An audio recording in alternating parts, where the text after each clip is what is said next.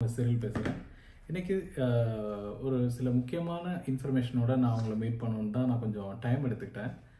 அப்படி என்ன நம்ம டாபிக் பார்க்க போகிறோம் இன்றைக்கி அப்படின்னாக்க, we are going to discuss about civil engineering jobs in Dubai. இந்த சிவில் இன்ஜினியரிங் ஜாப்ஸ் அப்படின்னு நம்ம பேச ஆரம்பிச்சோம்னாலே இதில் ஏகப்பட்ட டாபிக்ஸ் வந்து என்ன ஆகும் அப்படின்னாக்கா கவர் ஆகும். எஸ்பெஷலி இந்த வீடியோவில் நம்ம எதை பற்றி மட்டும் பார்க்க போகிறோம்னாக்கா சிவில் இன்ஜினியரிங் பற்றி தான் பார்க்க போகிறோம்.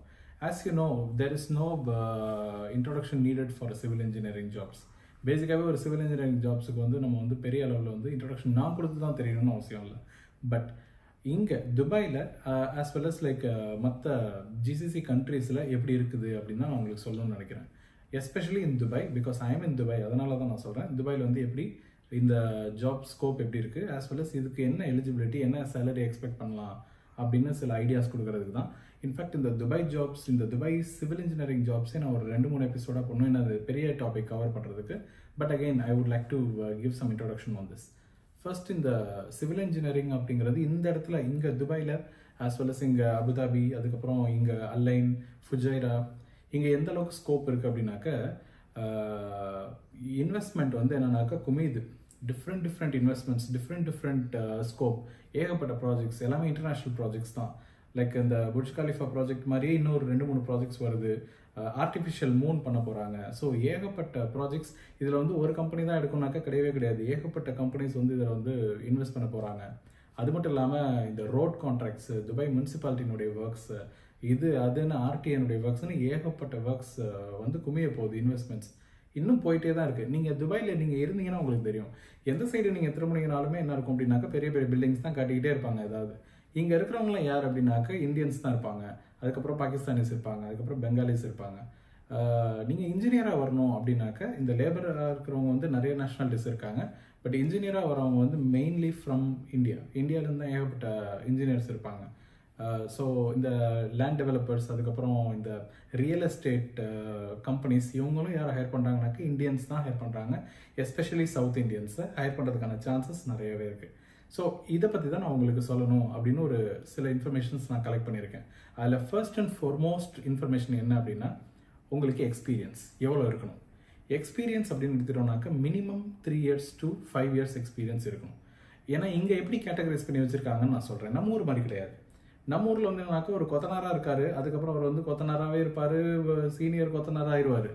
நம்ம ஊரில் வந்து ஒரு சிவில் இன்ஜினியரிங் படித்த ஒரு கிராஜுவேட் வந்து கொஞ்சம் கொஞ்சமாக ஜூனியர் ஆகிட்டு அதுக்கப்புறமா ஒரு கம்பெனியில் சேர்ந்து சீனியர் ஆயிடுவார். அங்கே வந்து ஒரு சிவில் இன்ஜினியர் ஆயிடுவார்.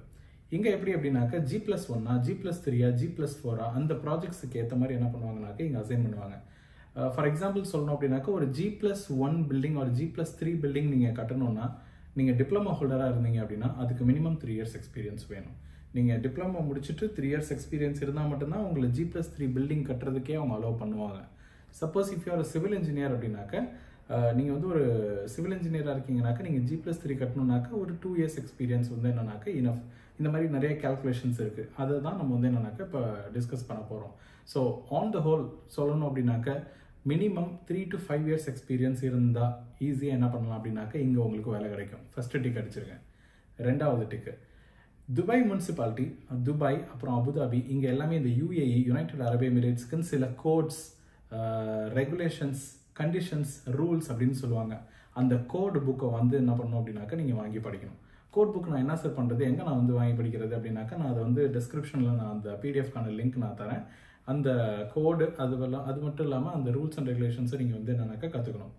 இது வந்து எக்ஸாமுக்கும் என்னன்னாக்கா தேவைப்படும். நான் அந்த எக்ஸாம் பற்றி பின்னாடி சொல்கிறேன்.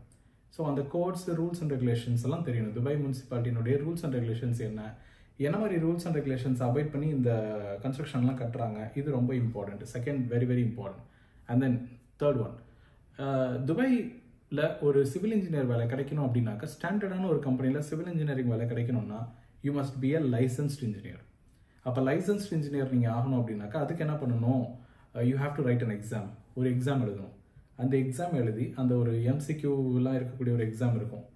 துபாய் முனிசிபாலிட்டியினுடைய அப்ரூவ்டு இன்ஜினியர் லைசன்ஸ் எக்ஸாம்னு சொல்லுவாங்க.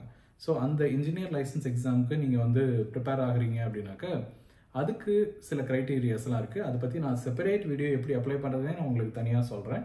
பட் அந்த எக்ஸாம் நீங்கள் வந்து அப்ளை பண்ணி அந்த எக்ஸாம் நீங்கள் கிளியர் பண்ணால் உங்களுக்கு ஒரு லைசன்ஸ் கிடைக்கும். அந்த லைசன்ஸை வச்சுட்டிங்கன்னா உங்களுக்கு டாப் கம்பெனிஸ் எல்லா கம்பெனிஸ்லையுமே ஆட்டோமேட்டிக்காக உங்களுக்கு வந்து என்னன்னாக்கா உங்களுடைய ரெஸ்யூமே ஷேர் பண்ணிங்கனாலே போதும், உங்களுக்கு இமீடியட்டாக கால் பேக் கிடைக்கும். அந்த லைசன்ஸ் இல்லைனா வேலை செய்ய முடியாதா சார் அப்படின்னாக்கா வேலை செய்யலாம். சில கம்பெனிஸ் வந்து சின்ன சின்ன ப்ராஜெக்ட்ஸாக எடுத்து பண்ணிட்டு இருப்பாங்க. அந்த சின்ன ப்ராஜெக்ட்ஸ்க்கெல்லாம் இன்ஜினியரிங் லைசன்ஸ் எக்ஸாம் சில நேரம் அவசியம் இல்லைன்னு சொல்லுவாங்க. பட் அஃபிஷியலாக என்ன கேட்டிங்க அப்படின்னா கொஞ்சம் சிரத்தை எடுத்து கொஞ்சம் ஒரு சிரமம் எடுத்து அந்த இன்ஜினியரிங் லைசன்ஸ் எக்ஸாம் பண்ணிட்டீங்க அப்படின்னாக்கா இட் இஸ் வெரி குட். கரியரில் எங்கேயோ போகலாம். இல்லை சார் நான் ஸ்டார்டிங்கில் தான் இருக்கேன், நான் பட்டிங் இன்ஜினியராக தான் இருக்கேன்னா ஒரு 3 years 4 years எக்ஸ்பீரியன்ஸ் ஹோம் கண்ட்ரியில் இருக்குன்னா இங்கே வந்து நீங்கள் இந்த கன்ஸ்ட்ரக்ஷன் கம்பெனிஸில் உங்களோட ரெஸ்யூமே ஃபார்வர்ட் பண்ணிட்டு லைசன்ஸ் இல்லாமல் நீங்கள் இனிஷியலாக ஒரு கம்மி சேலரிக்கு ஜாயின் பண்ணிட்டு அதுக்கப்புறமா நீங்கள் வந்து லைசன்ஸ் என்ன பண்ணிடலாம்னாக்கா எடுத்துக்கலாம். குறிப்பாக இந்த வேலையெல்லாம் எங்கே சார் கிடைக்கும் அப்படின்னா ஃபர்ஸ்ட் ஆப்ஷன் வேறு வழியே கிடையாது, லிங்க்டின்ல அப்ளை பண்ண ஆரம்பிச்சிருங்க. லிங்க்டின்ல ரியல் எஸ்டேட் கம்பெனிஸ் தேடிக்கிட்டே இருப்பாங்க. ஃபார் எக்ஸாம்பிள் டெமாக் ப்ராப்பர்ட்டிஸ், அதுக்கப்புறம் ஷோபா ரியல் எஸ்டேட், இந்த மாதிரி ஏகப்பட்ட கம்பெனிஸ் வந்து தேடிட்டே இருப்பாங்க. அது இல்லாமல் பேங்க்ஸும் தேடிட்டு இருப்பாங்க. Emirates Islamic bank, Dubai Islamic bank இவங்கெல்லாம் தேடிட்டு இருப்பாங்க. அப்புறம் எம்ஆர் வந்து biggest company, one of the biggest companies in Dubai. So எம்ஆரில் hiring நடந்துகிட்டே இருக்கும். ஏன்னா அவங்களாம் ப்ராஜெக்ட்ஸ் வந்து எக்ஸ்பேண்ட் பண்ணிகிட்டே போவாங்க. அது இல்லாமல் ஏகப்பட்ட கன்ஸ்ட்ரக்ஷன் கம்பெனிஸ் இருக்குது, கன்ஸ்ட்ரக்ஷன் கன்சல்டன்சி கம்பெனிஸ் இருக்குது, கிரியேட்டிவாக இருக்கக்கூடிய கன்சல்டன்சி கம்பெனிஸ் அண்டர் துபாய் முனிசிபாலிட்டியில் இருக்கக்கூடிய கம்பெனிஸ்லாம் இருக்குது. ஸோ அது எல்லாத்துக்குமே நீங்கள் போகணும்னாக்கா பெஸ்ட் வே லிங்க்டின் ஒன்று. அப்படி இல்லை அப்படின்னாக்கா இன்ஜினியரிங் கன்சல்டன்சிஸ்னே இருக்காங்க, இன்ஜினியரிங் கன்சல்டன்சி ஃபர்ம்ஸ் இருக்காங்க. அந்த கன்சல்டன்சி ஃபர்ம்ஸை பற்றின ஒரு பெரிய ஸ்டடி பண்ணி நீங்கள் கூகுள்லேருந்து லிஸ்ட் எடுத்து அந்த அட்ரஸ் எல்லாம் கலெக்ட் பண்ணி அந்த ஃபோன் நம்பர்லாம் கலெக்ட் பண்ணி நீங்கள் அவங்களுக்கு டிஸ்ட்ரிபியூட் பண்ணிங்கன்னா உங்களோட ரெஸ்யூமேவை அவங்க வந்து கொடுப்பாங்க. ஏன்னா ஒரு ப்ராஜெக்ட் கட்ட போகிறாங்க, ஒரு G+10 வரப்போகுதுன்னா அந்த G+10 டிசைன் பண்ணுறதுக்கு ஒரு கம்பெனி இருப்பாங்க. அந்த கம்பெனிக்கு சில இன்ஜினியர்ஸ் தேவைப்படுவாங்க. அப்போ தான் உங்களோட ரெஸ்யூமேவை பார்த்தோன்னே அவங்க வந்து என்ன பண்ணிக்குவாங்கன்னா கூப்பிட்டுக்குவாங்க. ஓகே, இப்போ சேலரியை பற்றி நம்ம டிஸ்கஸ் பண்ணுவோம். இந்தியாவில் எக்ஸ்பீரியன்ஸோட இங்கே வந்து வேலை தேடுறீங்க அப்படின்னா உங்களை இங்கே மீண்டும் ஃப்ரெஷராக தான் கன்சிடர் பண்ணுவாங்க. அப்போ உங்களுடைய ஸ்டார்டிங் சேலரி எவ்வளோ இருக்குன்னா ஒரு 3000 dirhams இருக்கும். 3000 dirhamஸோட உங்களுடைய சேலரி ரேஞ்ச் வந்து என்ன ஆகும் அப்படின்னா ஸ்டார்ட் ஆகும். அதுக்கப்புறமா நீங்கள் லைசன்ஸ்டு இன்ஜினியர் ஆகிட்டீங்க, லைசன்ஸ் வாங்கிட்டீங்க அப்படின்னாக்கா then you may get around some 6000 or 7000 dirhams உங்களுக்கு சேலரி இன்க்ரீஸ் ஆகும். நீங்கள் இங்கேயே இருந்து நீங்கள் வந்து எக்ஸ்பீரியன்ஸ் ஆகிட்டீங்க, லைசன்ஸ் எல்லாம் வந்து என்னன்னாக்கா ஆக்டிவேட் 2-3 ப்ராஜெக்ட்ஸ் பண்ணிட்டீங்க, ஒரு 4-5 பெரிய ப்ராஜெக்ட்ஸ் பண்ணிட்டீங்க அப்படின்னாக்கா அதுக்கப்புறம் இந்த சிவில் இன்ஜினியரிங் ஃபீல்டில் 25,000 dirhams 30,000 dirhams ஈஸியாக வாங்குற இன்ஜினியர்ஸ் எல்லாம் ஏகப்பட்ட பேர் இருக்காங்க. அதிலே குறிப்பாக அந்த ப்ராஜெக்ட் மேனேஜர்ஸ், அதுக்கப்புறம் ஸ்ட்ரக்சரல் இன்ஜினியர்ஸ், எம்இபிலே ஹெட் எம்இபியாக இருக்கிறவர், இந்த எம்இபி இன்ஜினியர்ஸாக இருக்கவங்க, அதுக்கப்புறம் இந்த ஜியோ டெக்னிக்கல்னு சொல்லுவாங்க. ஜியோ டெக்னிக்கல் இன்ஜினியர்ஸ்னுடைய ரோல் ரொம்ப ரொம்ப இம்பார்ட்டண்ட். ஏன்னா ஜியோ டெக்னிக்கல் இன்ஜினியர்ஸ் தான் என்னென்னா இந்த அந்த பேஸுக்கு அந்த சாயில் பேசிஸில் வந்து எவ்வளோ தூரம் ஒரு பில்டிங்கை கொண்டு வர முடியும் அப்படின்லாம் டிசைட் பண்ணுறவங்க அவங்க தான். ஸோ அவங்களுடைய டெசிஷனும் ரொம்ப ரொம்ப இம்பார்ட்டண்ட்டாக ஃபீல் பண்ணுறதுனால அவங்களுடைய பேக்கேஜும் என்னவாக இருக்கும் அப்படின்னாக்கா ரொம்பவே அதிகமாக இருக்கும். அண்ட் தென் அது இல்லாமல் நார்மலாக இருக்கக்கூடிய எம்இபி இன்ஜினியர்ஸு, எம்இபி டெக்னீஷியன்ஸு இவங்களுக்கான பேக்கேஜும் என்ன அப்படின்னாக்கா சேம் 3 to 3.54 தான் என்ன ஆகும் அப்படின்னாக்கா ஸ்டார்ட் ஆகும். அது இல்லாமல் ஸ்பெஷல் ஸ்கில்ஸு, இந்த ஸ்பெஷல் கோர்சஸ் இதெல்லாமே ஒரு ஃப்ரெஷராக இந்தியாவிலேருந்து ஸ்டார்ட் பண்ணணும்னு நினைக்கிறவங்க இந்த ஆட்டோ கேட், அதுக்கப்புறம் இந்த ஆன்சஸ் இப்படிலாம் சொல்லுவாங்க இல்லையா, ஸோ இது ரிலேட்டடான கோர்சஸ் எல்லாமே பண்ணிவிட்டு அண்ட் தென் இம்மிடியேட்டாக இந்தியாவில் ஏதாவது ஒரு ரியல் எஸ்டேட் கம்பெனிலையோ அல்லது ஒரு இன்ஜினியரிங் கம்பெனிலையோ ஜாயின் பண்ணிட்டு ஒரு 3 years அங்கே எக்ஸ்பீரியன்ஸை இது பண்ணிவிட்டு கெயின் பண்ணிவிட்டு இந்த துபாய் முனிசிபாலிட்டி, இந்த துபாயில் இருக்கக்கூடிய ரூல்ஸ் அண்ட் ரெகுலேஷன்ஸ் என்ன அப்படின்னு தெரிஞ்சுட்டு அதுக்கப்புறம் நீங்கள் இங்கே வந்து வேலை தேடினீங்கன்னா ஈஸியாக கிடைக்கும். And at the same time என்னுடைய ஃப்ரெண்ட்ஸே நிறைய பேர் வந்து இங்கே வந்து என்னன்னாக்கா விசிட் விசாவில் வந்து அவங்க வேலை தேடி கிடச்சிருக்கு. It's an experience, proven experience. Last month கூட எனக்கு தெரிஞ்ச ஒரு ஃப்ரெண்ட் ஒருத்தர் வந்து அவர் வந்து ஆஃபர் லெட்டர் வாங்கி இப்போது எல்லாமே இதாகிடுச்சு, பிரிண்ட் ஆகிடுச்சு, எமிரேட்ஸ் ஐடி கூட பிரிண்ட் ஆகிடுச்சு. So what I'm trying to say is இந்த துபாய் சிவில் இன்ஜினியரிங் ஜாப்ஸுக்கு தேடி வரவங்க இந்த 3 to 5 years எக்ஸ்பீரியன்ஸ் ப்ளஸ் இந்த சேலரி ரேஞ்சு, அதுக்கப்புறம் துபாய் முனிசிபாலிட்டியினுடைய இந்த இன்ஜினியரிங் அப்ரூவ்டு இன்ஜினியர் லைசன்ஸ்டு இன்ஜினியருக்கான எக்ஸாமை ஃபோக்கஸ் பண்ணுங்கள்.